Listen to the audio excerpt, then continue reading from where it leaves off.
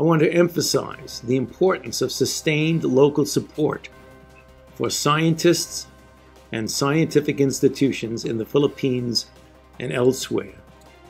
Mahalagang mapaigting ang suporta ng pamahalaan sa mga siyentipiko at scientific institutions. Ito ang binigyang diin ng direktor ng US National Institute of Allergy and Infectious Diseases, Dr. Anthony Fauci, sa kanyang talumpati bilang keynote speaker sa 43rd Annual Scientific Meeting ng National Academy of Science and Technology o NAST Philippines. Attached agency ng Department of Science and Technology o DOST ang NAST.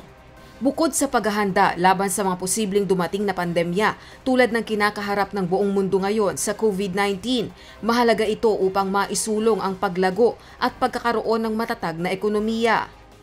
As we have seen with COVID-19, science, particularly biomedical research, is fundamentally important to pandemic preparedness and effective outbreak responses that save lives and stabilize societies.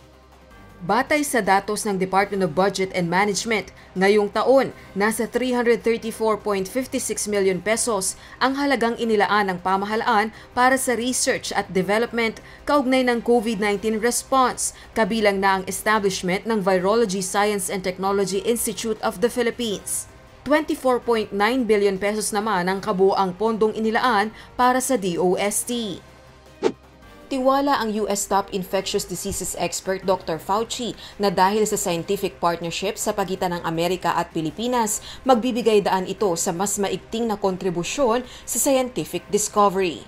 Rosa Licoz, UNTV News and Rescue. Diyos ang aming sandigan, serbisyo publiko ang aming pinahahalagahan.